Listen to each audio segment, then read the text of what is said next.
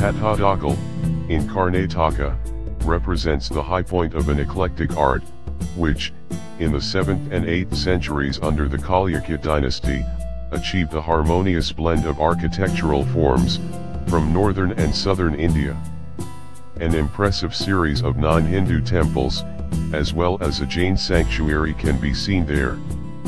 One masterpiece from the group stands out, the Temple of Virupaksha, built around 740 AD by Queen Lokamahadevi, to commemorate her husband's victory over the kings from the south.